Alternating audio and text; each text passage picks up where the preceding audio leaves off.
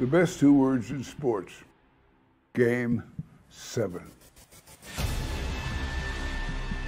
It will make or break you psychologically. Guys asked me, are you worried about the 7th game? And I said, no. Let them worry about us.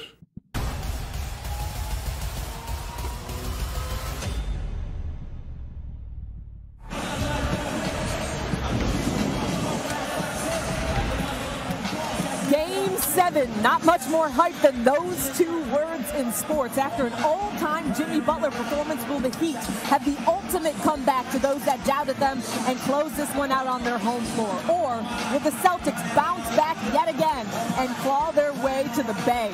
It's do or die, all or nothing. Game 7 with a trip to the NBA Finals on the line.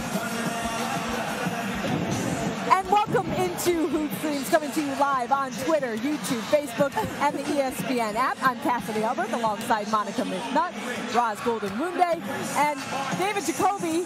And it's a little rainy outside today, and our guy kind of took a spill. I'm sorry, buddy. You're going to see what happened. I was walking to the game. I was worried about being